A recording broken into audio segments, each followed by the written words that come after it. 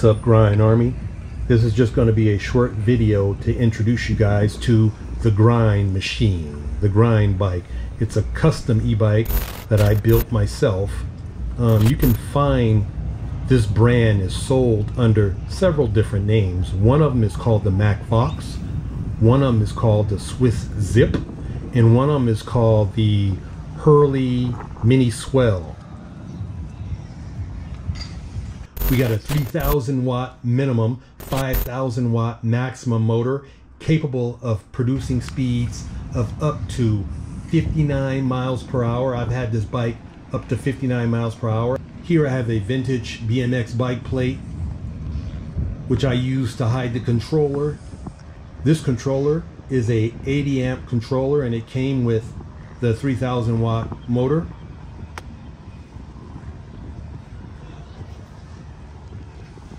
You see this little wire here.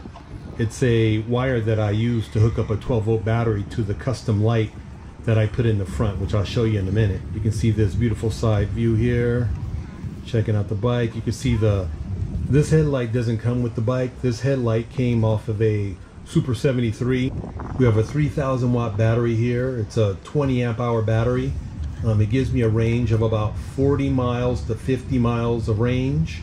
Here again, you can see the controller and the wires. I didn't tuck them in.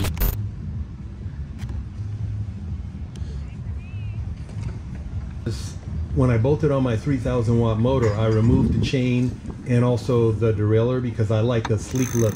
I don't like bikes that have chains on them. Chains are just a point of failure, and they make a lot of noise, so I removed it. I love the sleek look without the chain, without the derailleur, and so that's what I went for. There you have it, the Grind bike. All the links to the parts are in the description there. All in cost under $2,000. I'm going to put a price list up here now. You can see the bike itself was $999.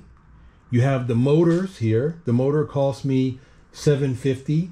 You have the battery, which also cost me $750.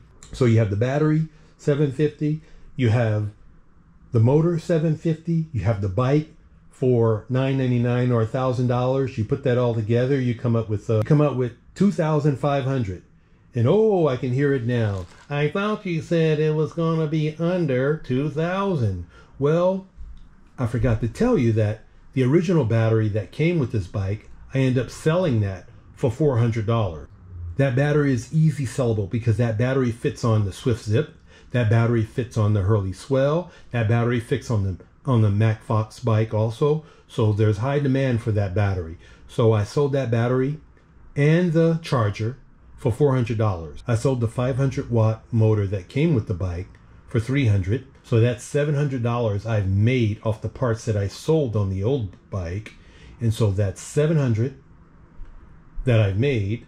So you take that $700 away from the $2,500 that I spent on my bike, and you have $1,800, which is well up under $2,000. I wanted the ability to ride in the group rides and keep up with the other bikes, if not pass them. And I also wanted a bike that I could ride here at the beach without being harassed by the police. You know, the Surrons look too much like a motorcycle, plus they're expensive. The Super 73s are expensive, and many of my friends that have Super 73s, they go out and buy them, and then they end up upgrading to a 72 volt system, and they've already spent $3,000 on the bike. Then they have to spend another $1,500 on the 72 volt system. So I decided I didn't want to go that route. That's it. I just wanted to make a quick video to thank everybody for grinding with me. And in parting, I want to say, in life, whatever you do, may the grind be with you, and may you be with the grind.